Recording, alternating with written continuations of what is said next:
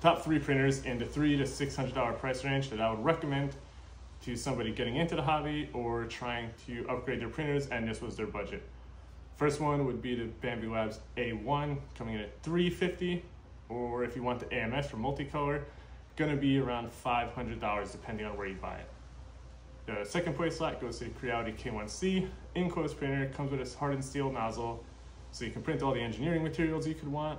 Slightly smaller build plate at 220 by 220 by 256. Comes with an AI camera to detect like print failures, although I'm not super sure how well it works, but it's cool to know it has it because it can be upgraded with like software updates. And in the third place slot, it's going to be the Bambulab's P1S. Yes, another Bambulabs printer, but for beginners, I think they're pretty good, or people who don't want to tinker with it because you have that Bambulabs ecosystem, so they kind of make it as seamless as they can for you.